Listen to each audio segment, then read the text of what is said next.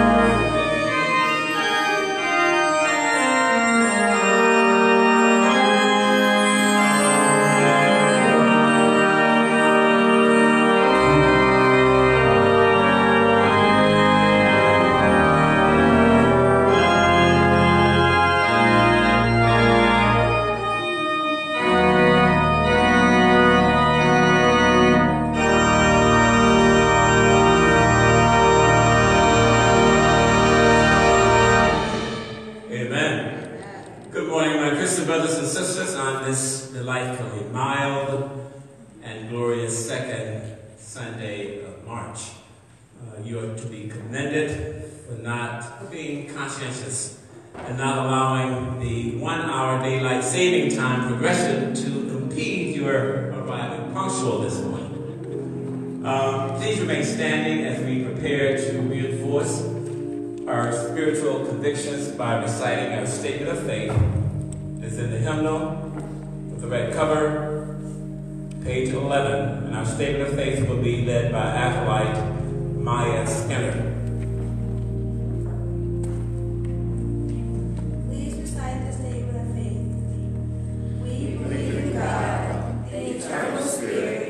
Father of our Lord Jesus Christ, and our Father, and to his deeds we testify.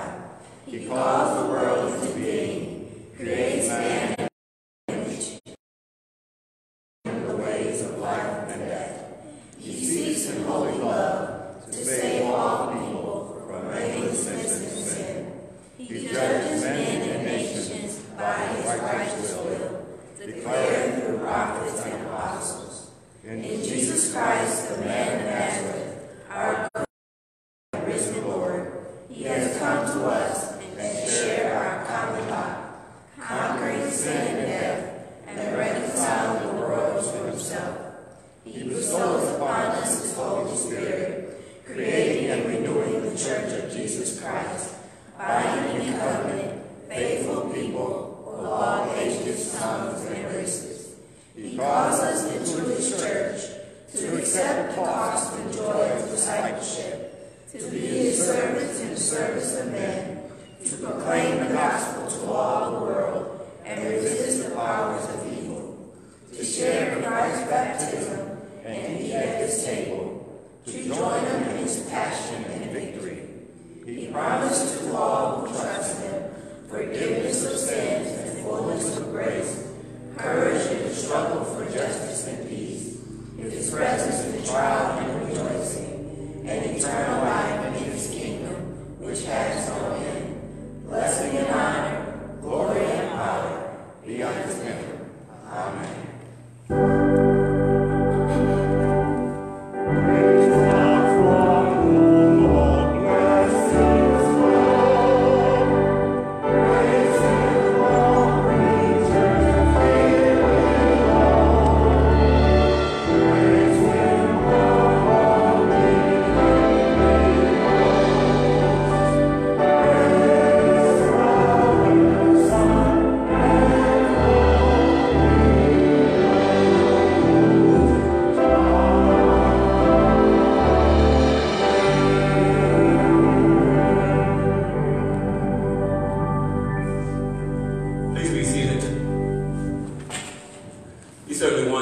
thank Maya Skinner for doing such an impressive job and leading us in our statement of faith.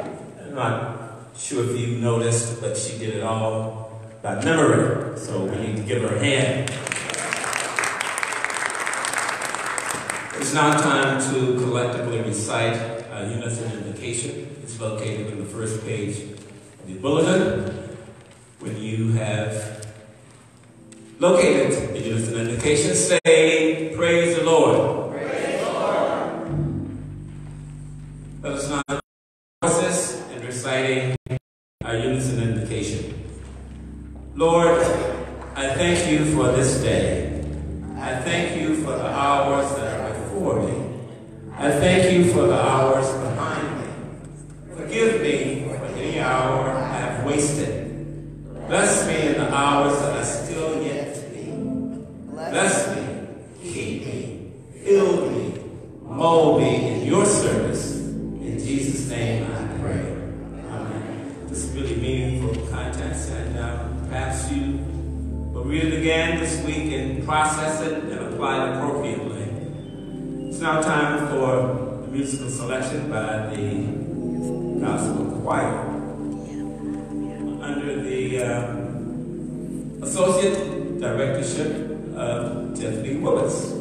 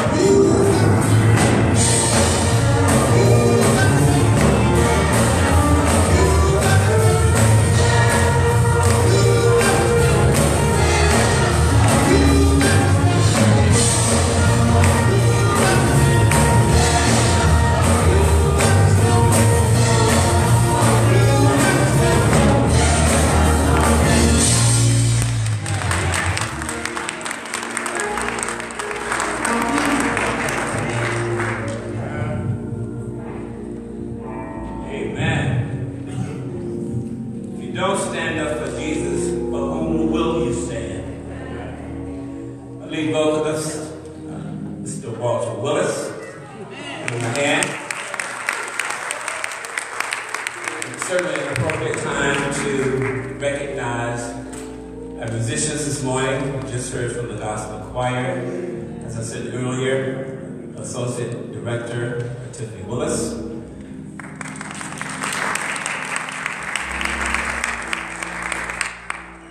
My instrumentalists, starting with piano, Marcus Skinner. Guitar, Jerome Clark. Bass guitar, Abraham Jones. Percussionist, Jason Johnson. And all under the very impressive but demanding leadership of our Minister of Music, Mr. Lamar Willis. Also want to acknowledge our videographers. Melanie Armstrong is handling it for now, and I know Pat Usery is here. And the coordinator in the loft area, Steve Bossick, we want to recognize him as well. And I would be remiss if I did acknowledge our very reliable and outstanding ushers. So let's give them a hand. As I'm sure you are aware, this is the second Sunday of the Lenten season, a period during which we observe and commemorate Jesus for his passion, his death, and resurrection. It's also a time, in my opinion, that we as Christians should assess our relationship with God and make the modifications to align our actions with his biblical teachings. Amen? And on a, let's say, secular note, today is International Women's Day. Yes. Dedicated to honoring and recognizing women throughout our history and across the globe for their outstanding achievements. And certainly among the women who are assembled in our sanctuary this morning, you are outstanding as well, so give yourselves a big hand. Speaking of women, our speaker today is Mrs. Evelyn Hudson-Wright.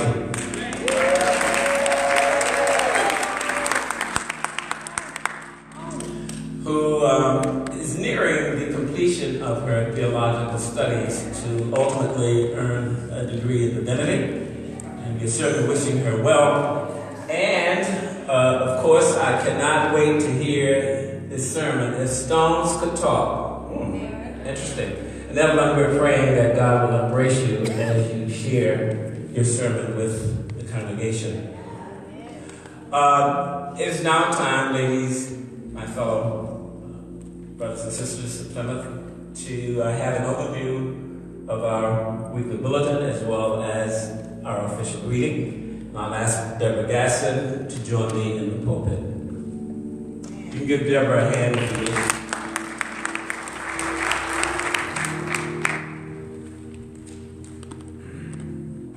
Good morning, everybody. You guys really look good. You don't even look like you lost an hour of sleep. Maybe some of you didn't. You might have gone to bed at 8:30 like I did. In any case, do we have any visitors with us this morning? If so, we would love it if you'd stand so we could acknowledge you and welcome you. Do we have any visitors with us this morning? No, I don't see anybody. Anybody? Oh, we have one lady. Hold on a moment. We're going to get you a microphone so we can hear your name. Oh, please stand back up. We want to welcome you and give you a chance to tell us your name and where you're from.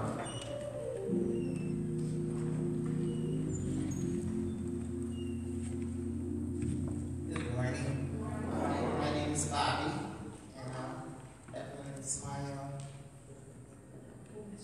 sister-mother. Amen. Amen. So your family, that's the bottom line, your family. Amen. Yeah, amen. Thank you for coming. But Plymouth, let's just take a moment and greet each other.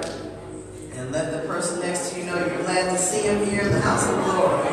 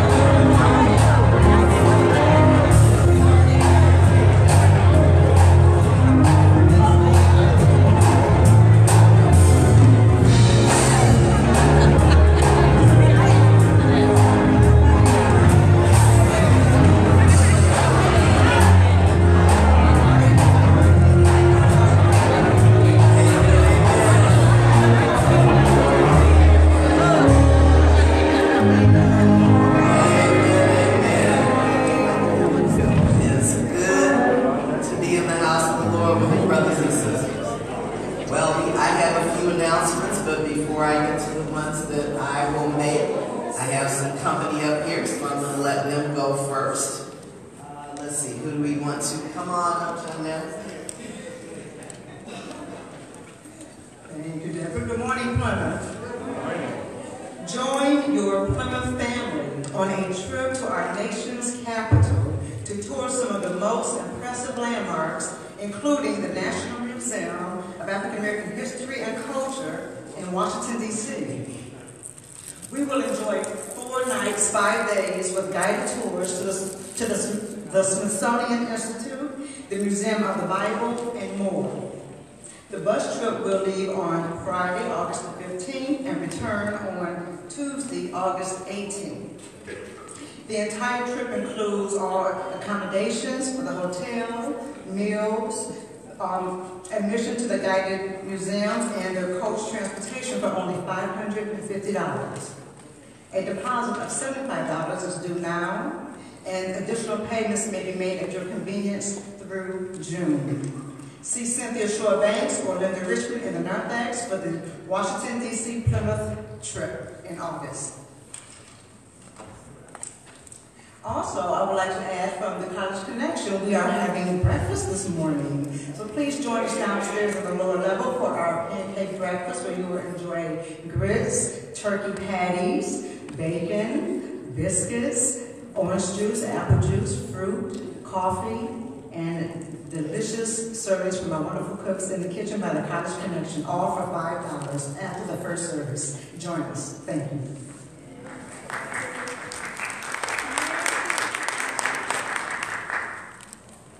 Good morning, Plymouth.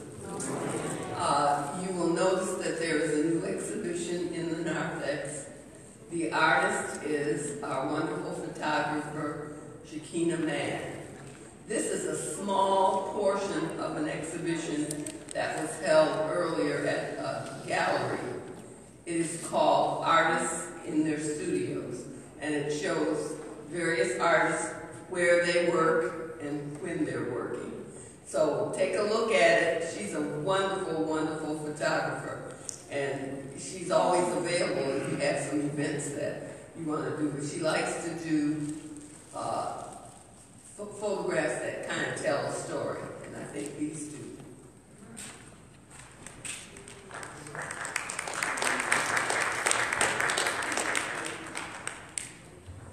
Good morning, Plymouth. Good morning. I'm here to announce and remind everyone about this coming Thursday at the church at 7 p.m., March 12th, the Kentucky State Concert Choir will be here in concert. They are on a tour around the country, and they're bringing lovely music, spirituals, anthems, and gospels and they will be here.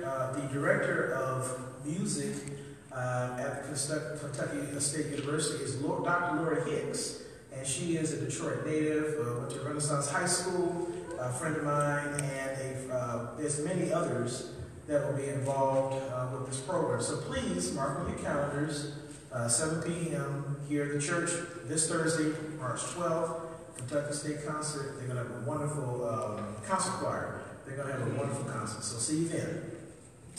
Amen.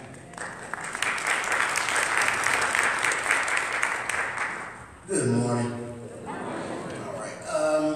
About 2 weeks ago, George Coleman stood here and obligated all men into the men's ministry. About a week ago, Malcolm Barnes tested you to show thyself proficient, and you were. So today I'm here to present the charge. We want you to come out March 22nd, next week, in between services, 10:15. We'll be downstairs in the Haley Bell Chapel. We want all men of Plymouth, to come network fellowship with us. And to give you an idea of where we're going with this, I'm going to take a Bible verse, 1 Corinthians 12, 4 through 7, which says, "There are different kinds of spiritual gifts, but the same Spirit is the source of all of them. There are different kinds of service, but we serve the same Lord. God works in different ways, but it's the same God who works in all of us. A spiritual gift is given to each of us so we can help each other."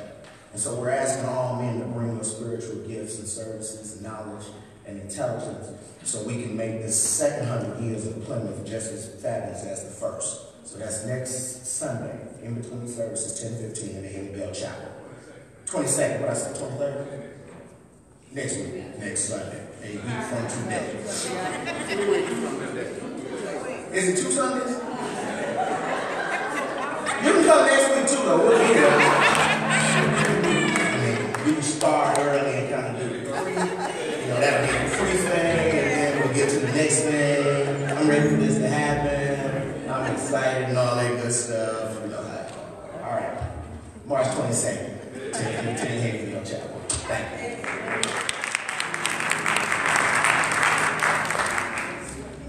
There's 5 Sundays in March, so that gets just slightly confusing, but that's okay. We're going to get it straight. I just want to take a moment to extend condolences to the family of Gloria Cooley in the passing of her mother, Emma Jean Brown. The services were this past Friday. We also want to keep Reverend Hood in our prayers.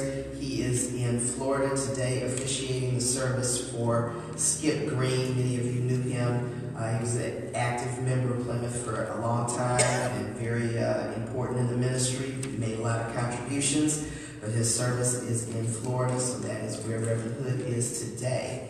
In addition to breakfast between services today, I believe there is an announcement in the bulletin that there is also a breakfast next Sunday. Homer Harvey is sponsoring it. And it's in celebration of his mother's birthday, Juanita Harvey, and the $5 proceeds will go toward the men's ministry. Is there something I missed, Walter? Yeah. Miss Claire. Oh, Claire, Miss Claire, I'm sorry. Miss Claire. So we just want you to, you have breakfast to look forward to today as well as next Sunday. So with that, I will close out the announcements. Remember to pray for the sick and the shut-in as if your name were on the list. And y'all have a blessed Sunday, and we're going to stay awake. Amen? Amen.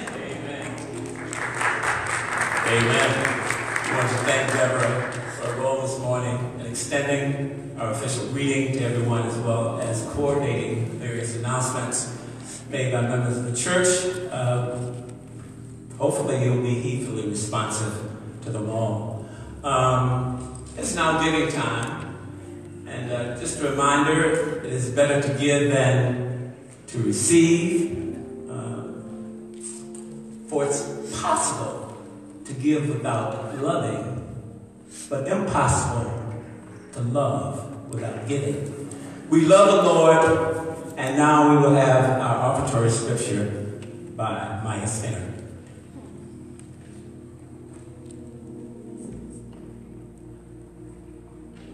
Please repeat after me. Judge not, and you will not be judged. Condemn not, and you will not be condemned. Forgive, and you will be forgiven. Give, and it shall be given to you. Good measure, pressed down, shaken together, running over, will be put into your lap. For the measure you give, will be the measure you give back. Let us now make our contributions to the Lord.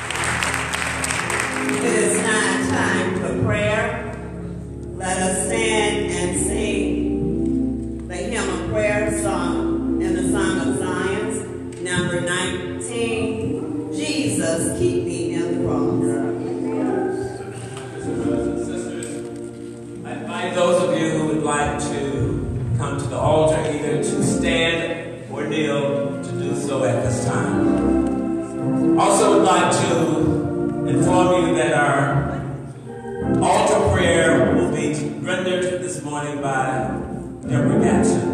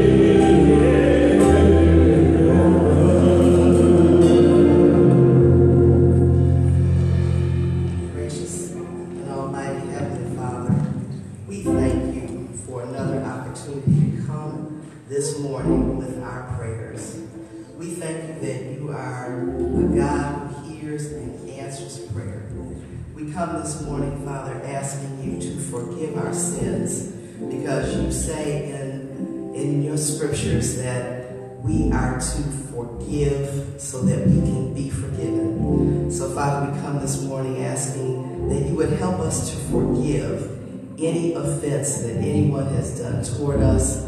We ask that you would forgive all sins of omission and commission so that you can hear our prayers and so that we can have our needs met. And so most of all, Lord, that your prayers glorify you. Our prayers will glorify you. The answers to our prayers will glorify you. We come this morning, Father, with all manner of needs, emotional needs, mental needs, physical needs, financial needs, relational needs.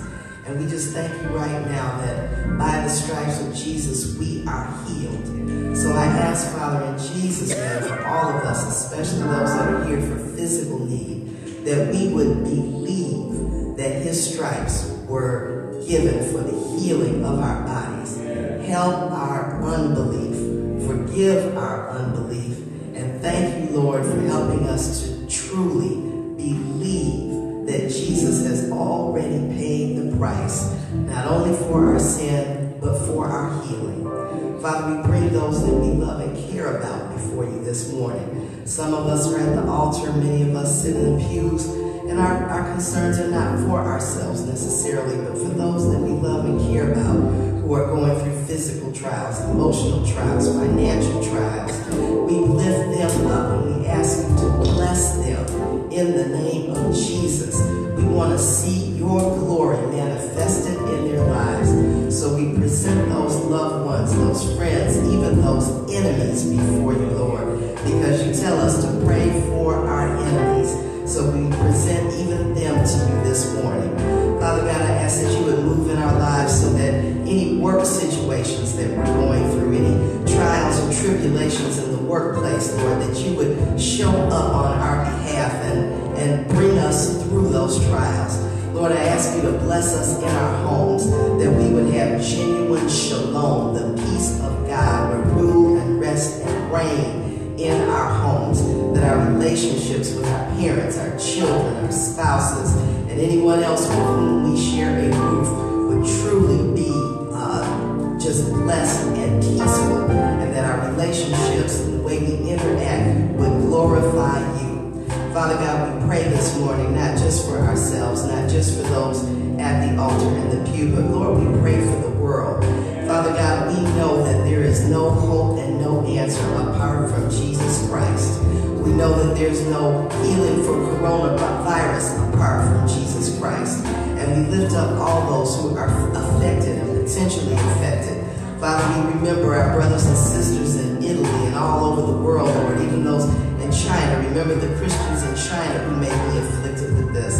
And we are asking that your healing would rise, Lord, that solutions would be found, that people and scientists and doctors would work together to find the answer to this virus. But we thank you, Lord, that it's not going to come nigh us. We thank you right now that 1,000 may fall at our side, 10,000 at our right hand, but it will not come through to us. So we thank you right now for delivering us from the fear of it, because sometimes the fear of a thing is worse than the actual thing. So we thank you right now, Father, for your deliverance from fear, not just of coronavirus, but of disease, because Jesus has already gotten us the victory over every disease that can be named. Now, Father God, we just commit these prayers to you. We thank you that you bless us and that you keep us, that you turn your face toward us and that you are gracious to us, that you lift up your countenance upon us and you give us your peace. And we thank you for it in Jesus' precious and holy name. Amen. Amen. You may rise.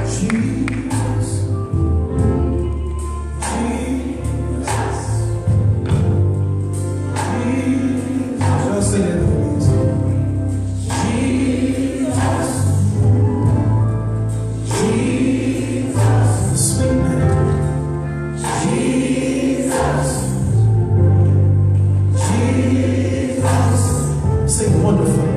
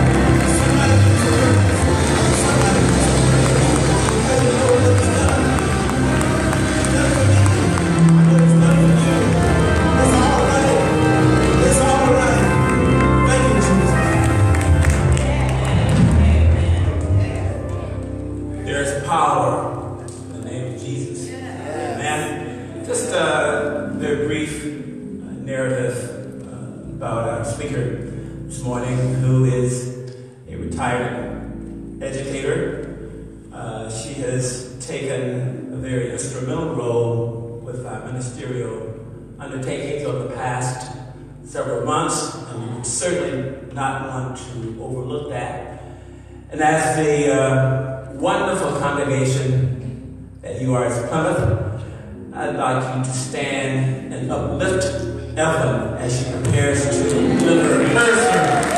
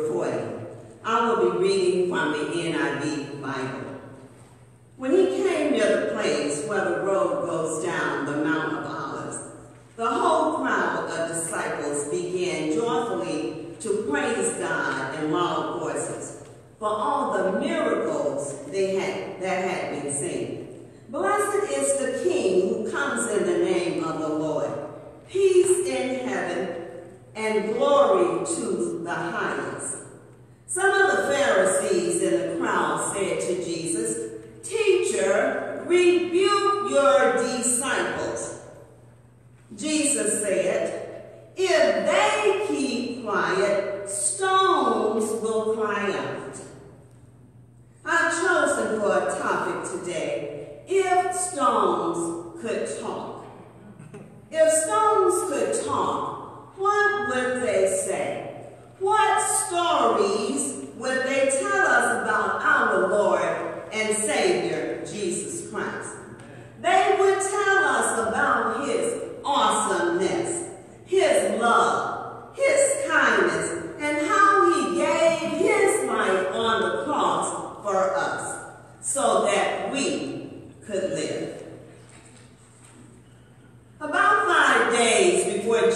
Jesus' death, an event occurred we call the triumphal entry. Jesus was about to enter Jerusalem for the Passover. He asked his disciples to bring him a donkey to ride. Scripture tells us in Luke 19, they brought Jesus the donkey. They threw their cloths on the coat, put Jesus on it, then they put down their cloaks and palm leaves like a red carpet on the road. Then the people began shouting, Hosanna, Hosanna, blessed is the one who comes in the name of the Lord. Amen? Amen. It's not surprising the Pharisees refused to join in the praise session.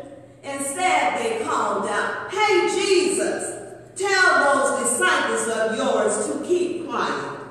Jesus quickly replied, I tell you the truth. If they keep quiet, the stones will cry out. I don't know about you, but I don't want the stones to cry out in my place.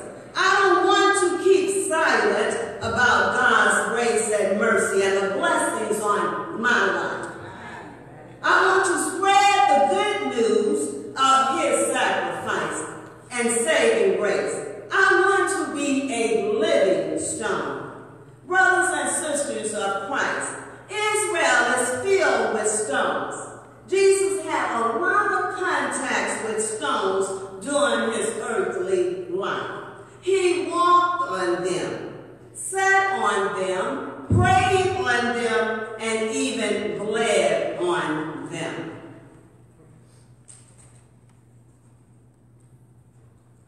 The disciples were living stones talking about Jesus all through the city of Jerusalem. They talked about his glory, praised his name. Scripture tells us that the envious Evites were upset about it. They wanted Jesus to rebuke his disciples, but Jesus refused to tell the disciples to stop spreading the good news. I will take you on a journey today to several places where the stones witness about Jesus.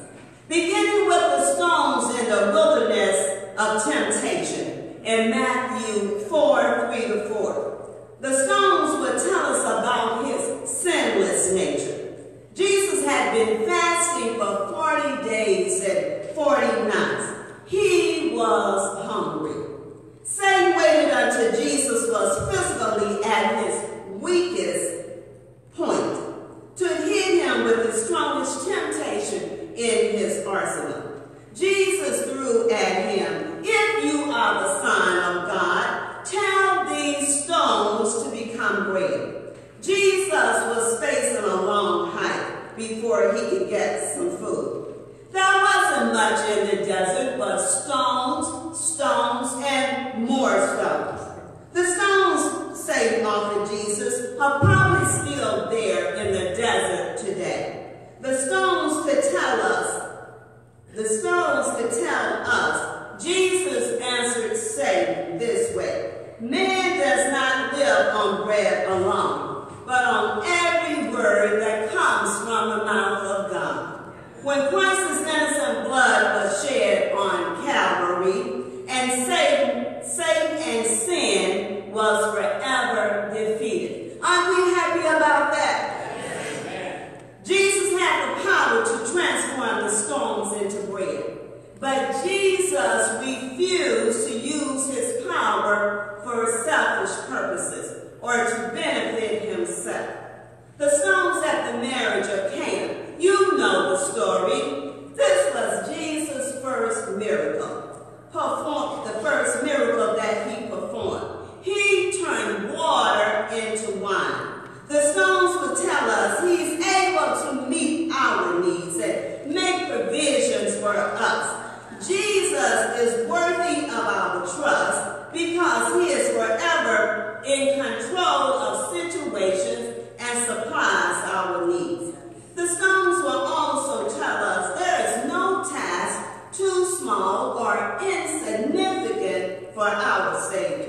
Jesus will always provide for our needs. He will always be there for us, taking care of us as long as we follow him. Amen? Amen. The songs of the tomb of Lazarus, John 11:41 through 44, will tell us about his power to raise the physically dead as well as the spiritually dead. He has the power to take life, a life that is ruined by sin, touch it with his grace and make it useful. Jesus has the power to change us. Fourth, the stones in the Garden of Gethsemane in Luke 22:44 will tell us about his agony and how he battled satanic attack more intense than he previously faced in the wilderness of temptation. But he prevailed, and he was ultimately victorious. Next, the stones at the garden tomb tell us about his resurrection. Yes, he died, but rose again on the third day. Now he lives forever to make intercession for us. We are blessed that Jesus died on the cross for our sins. We are blessed that he rose from the dead. Because he lives, our lives are tied with Jesus' life. Therefore, we also live. Finally, the stones on the Mount of Olives tell us about his return and the ascended back to the Father. But he left us with the promise of his soon return. Brothers and sisters, I leave you with this stuff. Stones are silent witnesses of our Savior, Jesus Christ.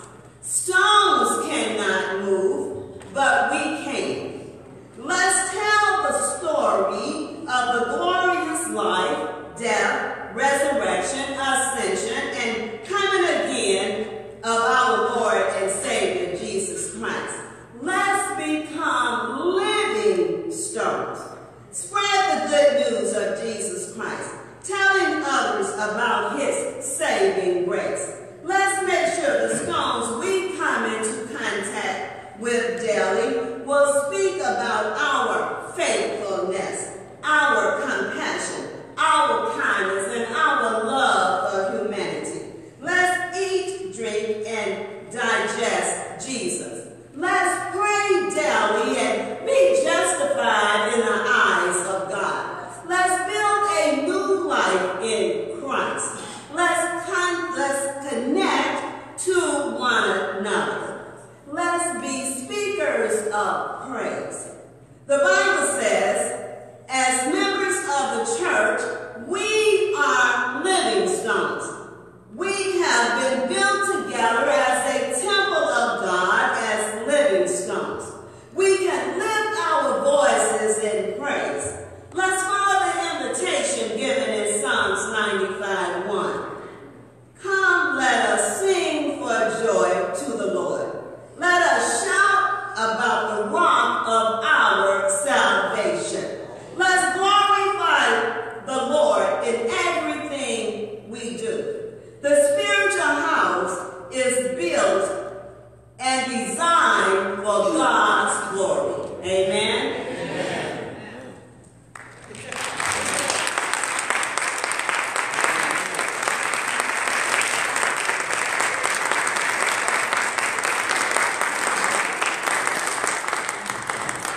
Amen. Amen. We certainly want to applaud and thank Evelyn Hudson-Wright for sharing that very thought-provoking sermon.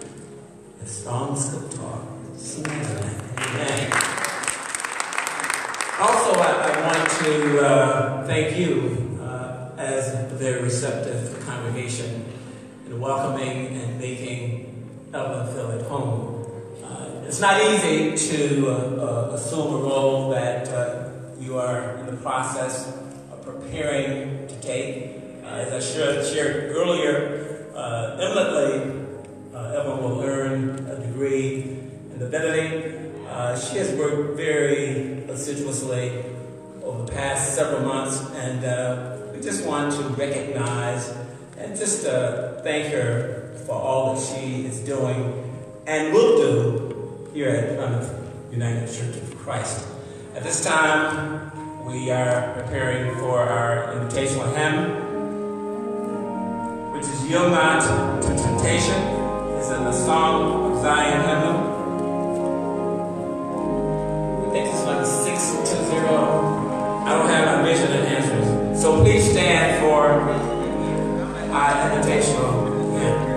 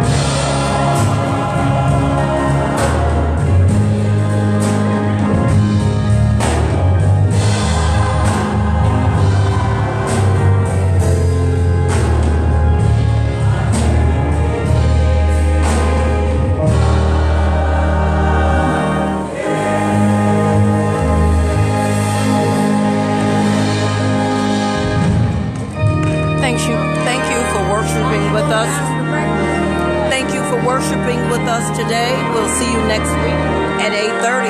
Thank you.